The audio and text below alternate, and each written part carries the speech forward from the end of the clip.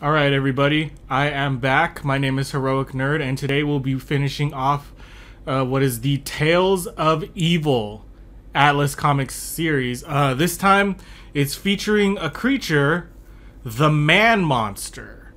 And this is a little bit weird. I'm going to show you guys right now. Look at this. My laser gun, it didn't kill him. Instead, he's changing. Changing into what? He's changing into the Man Monster, but this character right over here looks like some kind of weird superhero science fiction something. Epic origin story. Is he man or monster? So, as is the theme with a lot of these books, it looks like they're trying to turn Tales of Evil into a superhero story. So, I'm still going to read it. I'm a little bit disappointed, but because the other two were really good. But who knows? Maybe this is good. Maybe it's nice and dark and scary and chilling and suspenseful like the other ones were. Who knows? In Southern California, that's where I'm from, former Olympic swimming champion Paul Sanders is entertaining two beautifully bikinied women, Lib magazine reporters.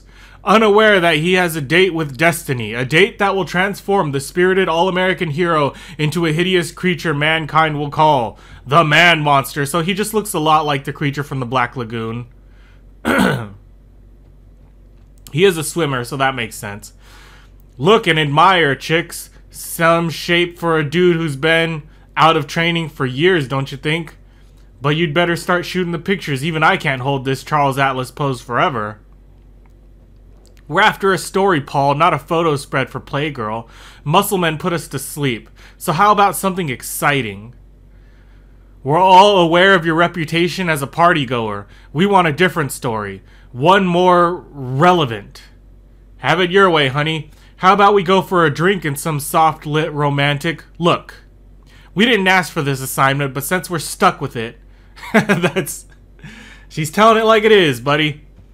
Okay, I read you loud and clear, strictly business. And speaking of business, how about a tour of my old man's oil well? Come on, we'll cruise out to it in my yacht.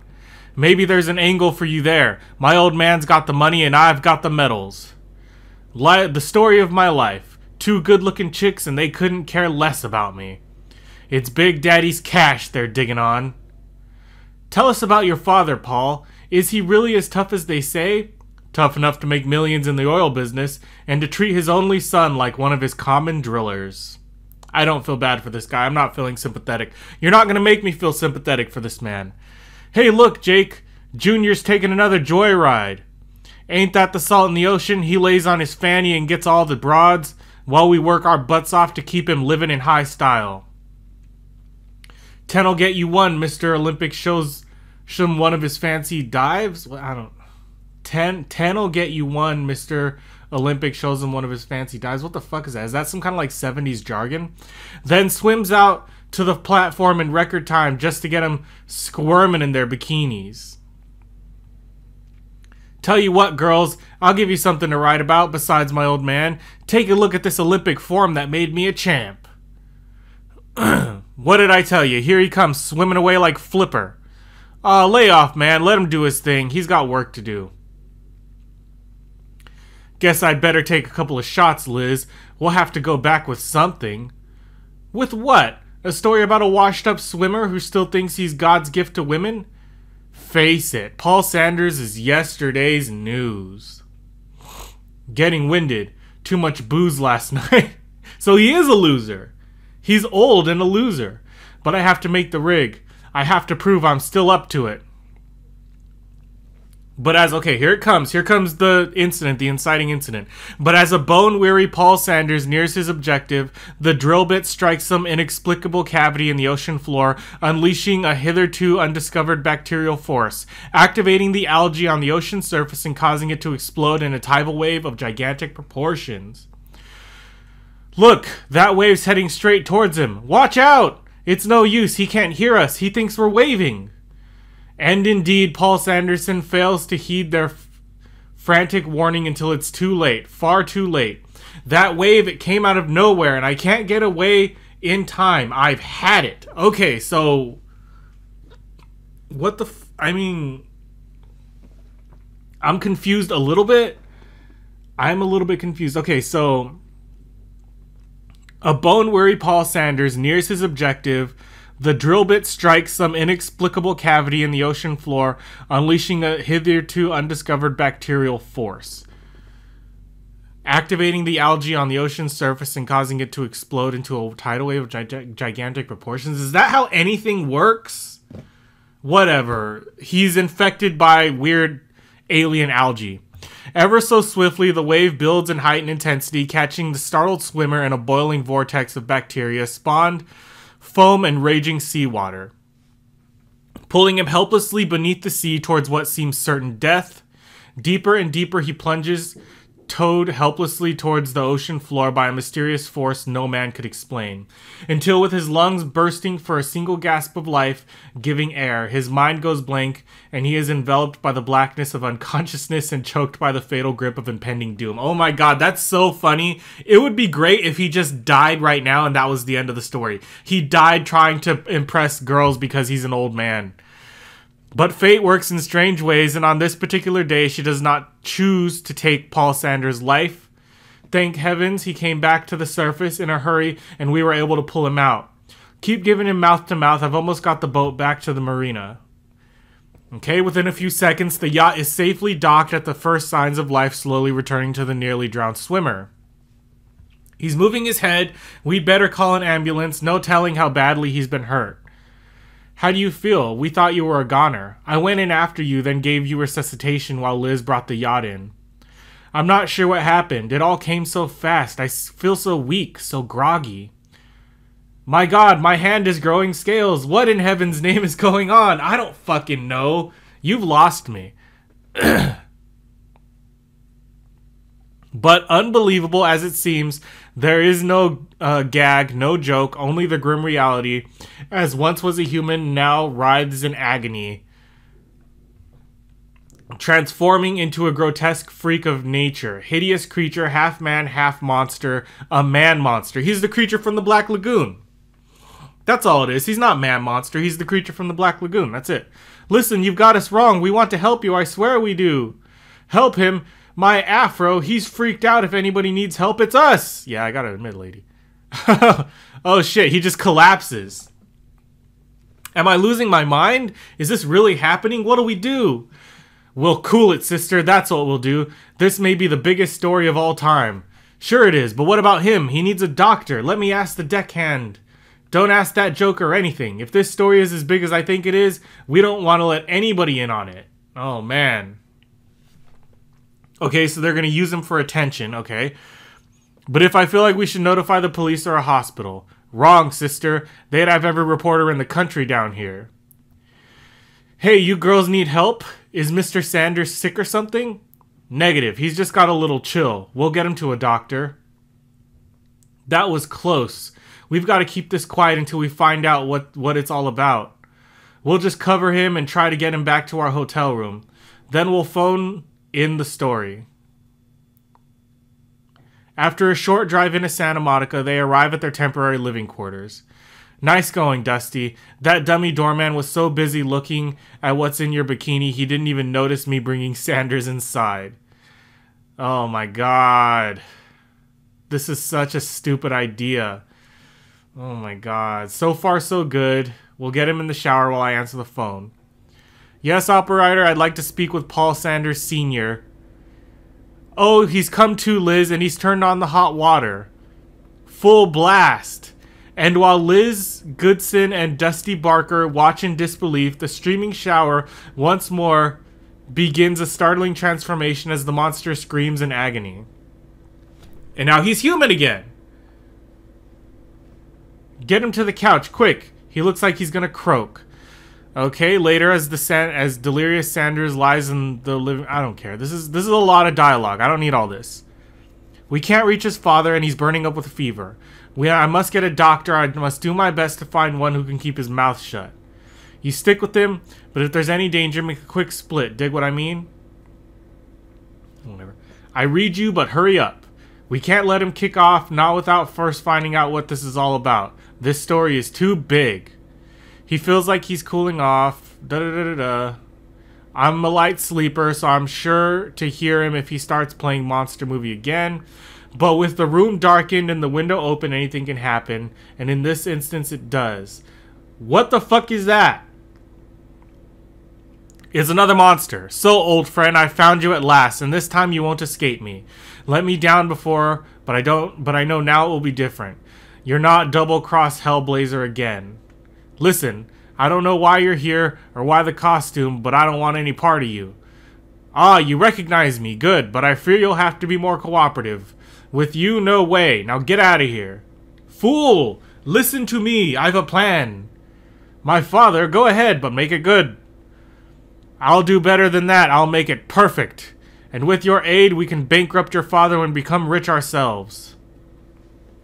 No, I want revenge, all right, but I won't team up with you. Now buzz off before I call the law. I don't know. This isn't getting me, man. This is not getting me at all. You threaten me with police? You're a fool, Sanders. You've always been, ever since you refused to throw that race in the Olympics. But all that's behind us now. Since you will not side with me, I can't risk you siding against me. Farewell, Paul Sanders. You die as you lived, as an idiot. Okay? Then he turns into the monster. That laser blast should have fried you to a crisp. Instead, you're turning into some kind of amphibian. Alright? And then they fight. Boom. He punches him straight into the wall. I don't know what's happening to you, but somehow now you're more than a match for me. But just listen. Whatever it is you've pulled off, it makes you look that way and gives you such strength. It will work to our advantage. Team up with me and we'll take your old man for everything he's got. What do you say? And then what is he going to do? Okay, so he flies? This guy fucking flies? But that's another story, fish face. Maybe I'll tell you about it someday before I finish you off. And believe me, I will destroy you next time we tangle. But the threats fall upon a creature incapable of understanding. Meanwhile, nearby, a building still aflame warms hard reptilian skin, urging the man-monster return to the source of the sensation-pleasing heat. Okay, he likes fire? So painfully the memory of a girl wells within amphibian brain cells, a girl who went into the bedroom. A girl who left him whom for some incomparable... This fucking story sucks. Danger.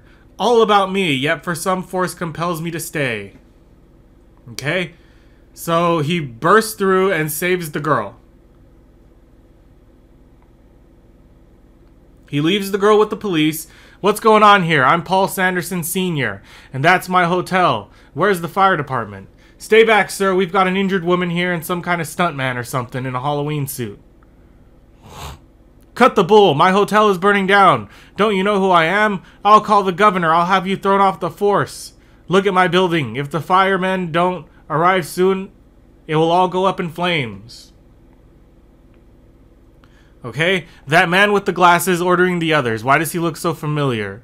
He won't surrender. What are you waiting for? I demand that you open fire. Destroy that nut before he harms someone else.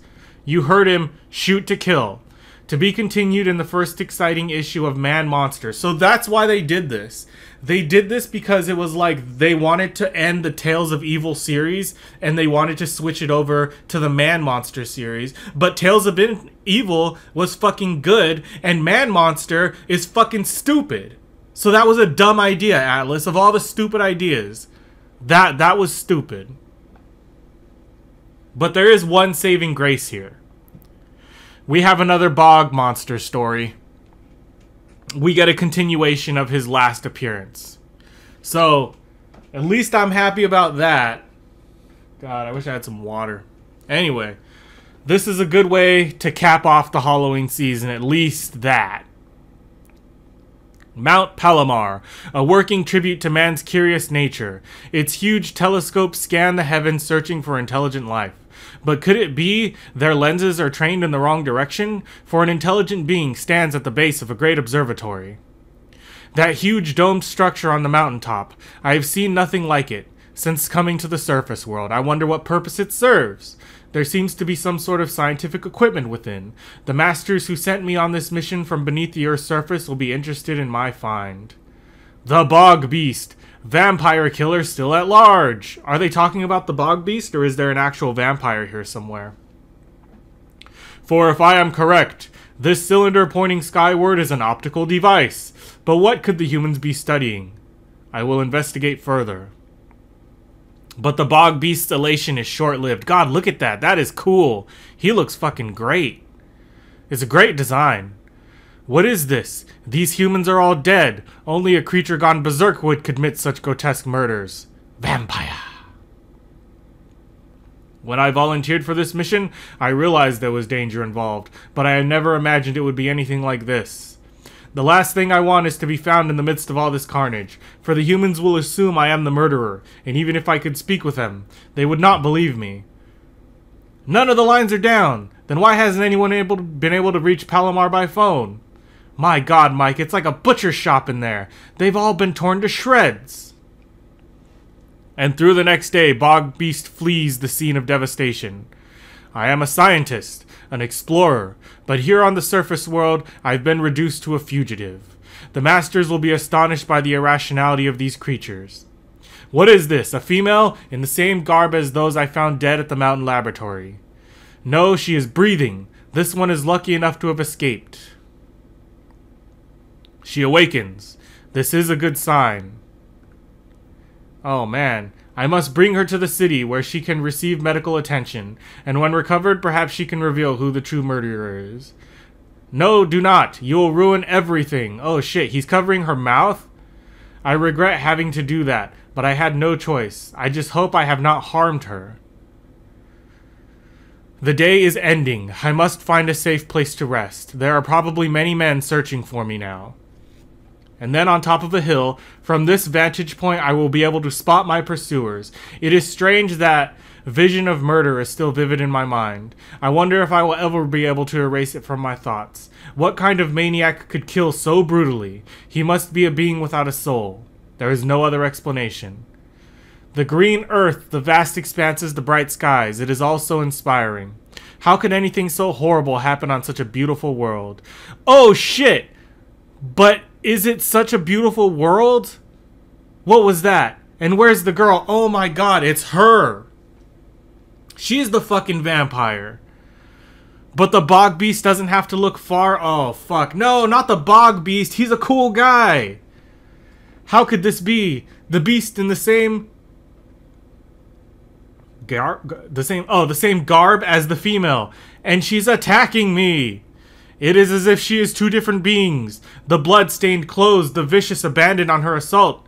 She must be the murderer. That look in her eyes. There's a girl trapped inside that animal's body. Still, I must defend myself. With brutal purpose, the subwolf claws at the Bog Beast's compacted skin. Have to keep her away. Try not to harm her. But in the frenzy of battle, it is the attacker who makes the fatal move. She went off the cliff? Oh, fuck. And a few moments later, saying Bloodhound senses something even more sinister than the crushing remains of a young girl. Oh my God, would you look at that poor thing? If we could just find him, we've got the equipment to stop him. Or at least capture the monster. Dude, fucking shit. She is all fucked up. Bones and blood everywhere. Hey there, hold it! As the police prepare an offensive, the shell-shocked Bog Beast stares into the night. Why must this happen? I wanted only to communicate with these people, to share our knowledge with them. He won't come down. Aim low, try to knock the rocks out from under him. Look, it's the Bog Beast, the creature that demolished Worldly Pictures. Yeah, but over at Worldly, he didn't rip anybody's head open. It is as I feared. They assume I am guilty of this repulsive slaughter. Come on, men, let's blast the freak. They attacked out of sheer terror. I must go from this place immediately. Well, they can't kill him. He's bulletproof. Grab him. Don't let him get away. I'm trying, but he's too powerful. I cannot blame them. The sight of these butchered bodies would scare any sane man. But while I do not wish them harm, I must halt their unjustified assault. Oh, fuck, look at that. The entire car just lifted. The dude's a badass. I like the Bog Beast. They traveled in this vehicle. If I destroy it, they cannot give chase.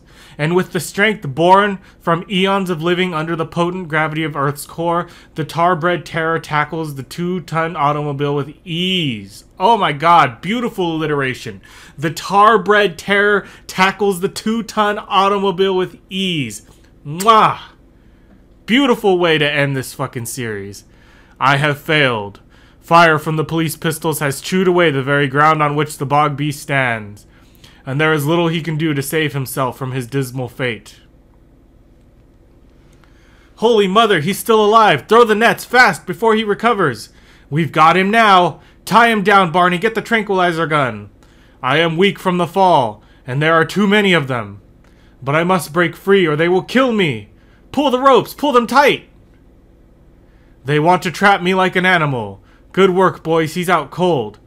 Now that we've caught him, what do we do with him? That's not for us to decide. We just have to bring him in. Well, the sooner we get rid of him, the better. Anything that can kill like that gives me the creeps. He came to explore the surface world. He came to study man, but now he is prisoner. The Bog Beast alone, friendless, doomed. To be continued, never. And then whoever put that never down there understands my pain. Because this is good. This is good. Fuck the man monster. It's all about the Bog Beast. Why should the man monster take over the fucking comic book when the Bog Beast is such a better character? Let that be a lesson to you guys. Superheroes ain't everything. It's the big three: science fiction, fantasy, and horror. Oh my god. Don't forget those. Write comics about them. Produce comics about them. They're good stuff. You know, you never know what you're going to find. But with superheroes, you almost always know what you're going to find. But anyway, that's it for this one. That's the end of Atlas's Scary Comics. At this point, there's only a few more titles that we need to get through, and then the Atlas Comics playlist will be completed.